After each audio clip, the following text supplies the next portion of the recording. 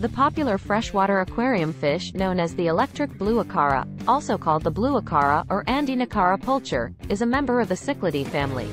It is indigenous to South America, notably the Venezuelan and Colombian river basins. One of its most distinguishing characteristics, and the source of the term, electric blue, is its vivid blue color. The Electric Blue Acara fish has the following description.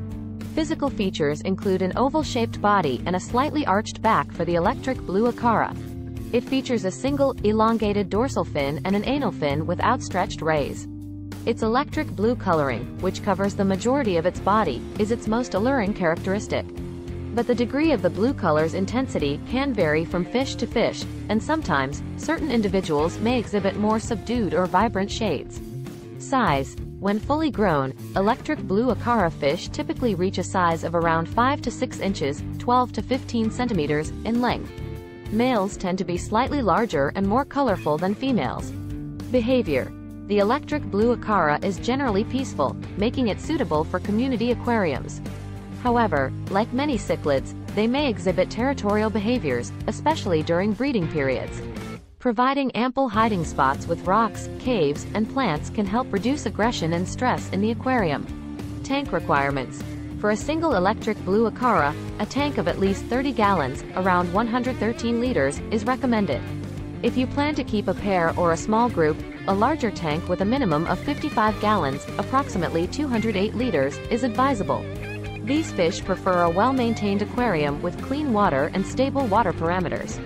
The water temperature should be kept between 72 degrees Fahrenheit to 82 degrees Fahrenheit, 22 degrees Celsius to 28 degrees Celsius, and the pH level should be slightly acidic to neutral, around 6.0 to 7.5. Diet. Electric Blue Acara fish are omnivores, meaning they eat both plant matter and small invertebrates. In captivity, they readily accept high-quality commercial fish pellets, flakes, and granules.